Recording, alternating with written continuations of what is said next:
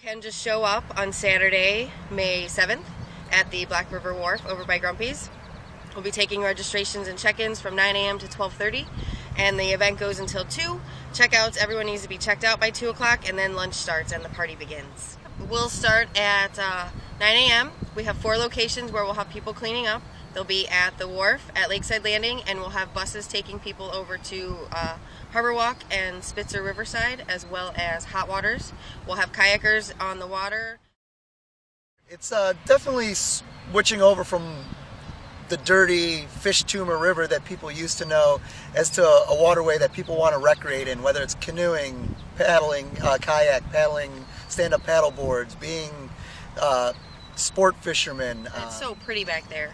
Once you get back there on the water and at a level where you don't see it in your everyday situation, you realize what a beautiful, beautiful piece of property that we have here, and it should be celebrated.